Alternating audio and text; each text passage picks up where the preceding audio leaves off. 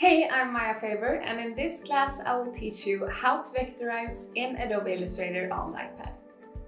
When Adobe Illustrator on the iPad was released as an app, one of the most wanted features was to be able to vectorize with just a few taps. And now the tool is here. It's simply called the Vectorize tool, and in this class I will teach you the ins and outs of this tool and how to use it to vectorize different types of artwork, such as hand-drawn watercolors and line drawings, as well as digital sketches and texturized colored artwork. I'm a professional surface pattern designer who loves to create both pixel-based and vector-based artwork. And to be able to vectorize directly on my iPad is a huge deal. It saves me time, energy, and personally I feel that the more I can do on my iPad, the better.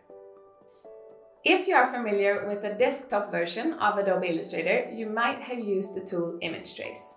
The Vectorize tool in Adobe Illustrator on the iPad works in a similar way and gives you the same result, which for me is very impressive. This is a beginners-friendly class. I do, however, recommend that you have some basic knowledge of Adobe Illustrator on the iPad before you take this class, which you can learn in my class Introduction to Adobe Illustrator on the iPad. This is a class for anyone who are interested in vectorizing your artwork or even photos for that matter.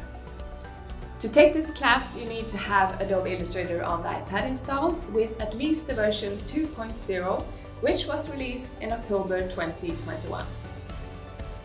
By the end of this class, you will know how to vectorize all sorts of artwork in Adobe Illustrator on the iPad. You'll know the ins and outs of the Vectorize tool and how to use it to successfully vectorize your artwork.